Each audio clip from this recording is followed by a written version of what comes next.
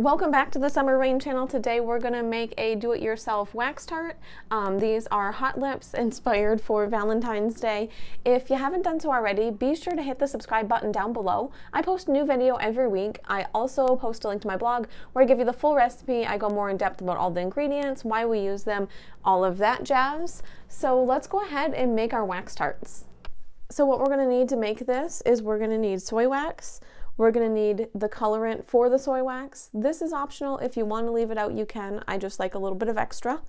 You're going to need your fragrance oil. I'm using Love Spell. I am absolutely addicted to this fragrance oil right now. And you're going to need a silicone mold. I'm using this one with the lips, but you can use any one that you have at the house. Let's go ahead and make our wax tarts. So when you're just starting out and you have a silicone mold like this, you can tell that it's not very thick and you really wouldn't know how much wax you're going to need. The easiest way to do it is to go ahead, put this on your scale, fill it with some water and see how much the water weighs. That's normally a pretty good estimation of what you're going to need for wax. When it comes to color, you're going to have a block like this, or maybe you'll have a thicker one like I've used in previous videos. These are your blocks of color. You don't want to toss it in just as a full block. Rather, just cut it up into smaller pieces. You can either shave it or go ahead and chop it up. And this is what you're going to put into your soy wax. What you don't want to happen is you don't want to pop this in there and not have it melt all the way. So what you want to do is make sure you have your soy wax in a heat-safe container. Go ahead and add your color. And then we're going to pop this on a double boiler. So I just pulled this off the double boiler. As you can see, the wax is completely melted.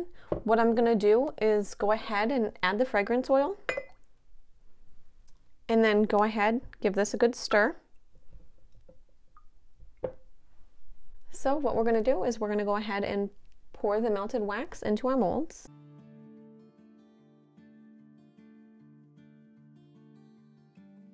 And then we'll just leave this to cool completely before we unmold the wax tarts. After you let your wax tarts harden, what you're going to do is just go ahead and remove them from the mold.